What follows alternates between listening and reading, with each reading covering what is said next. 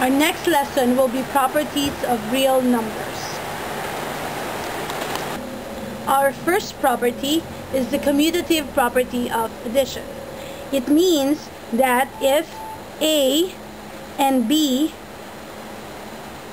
is added, it can also be equal to B plus A.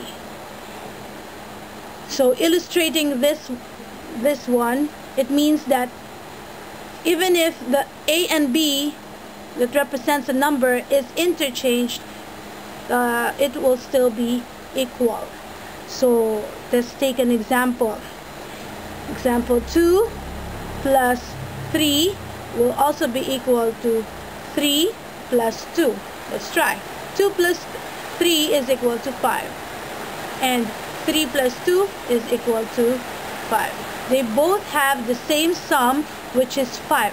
So even if I interchange 2 to 3 and 3 to 2, okay, the answer will still be 5. The next property is the commutative property of multiplication. Just like in addition, it means that if A times B is also equal to B times A. Let's take an example like 2 times 3 is equal to 3 times 2. That's how you interpret it. So let's try to solve. 2 times 3 is equal to 6, and 3 times 2 is equal to 6. So they have the same answer.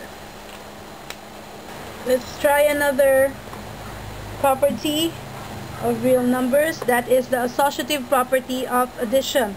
It means that adding three numbers that is represented by A, B, and C, the sum will be the same. Okay? Whether we try to find the sum of the first two numbers, then add to the sum of the third number, which is C, or we try to find the sum of the last two numbers. Okay? We try to find the sum of B and C, then add it to the sum of the first number. They will still have the same sums. Let's take an example. 2 plus 3 plus 4. Okay, this is a grouping. It will be equal to 2 plus 3 plus 4. So even if I interchange the grouping, it will still have the same value. Let's try to solve. 2 plus 3 is equal to 5 plus 4. Will it be equal to 9? Let's try the other side. 2 plus 3 plus 4 is 7. So 2 plus 7 is also equal to 9.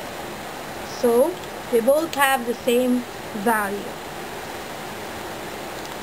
Okay, another property is the associative property of multiplication. It also states that even if we multiply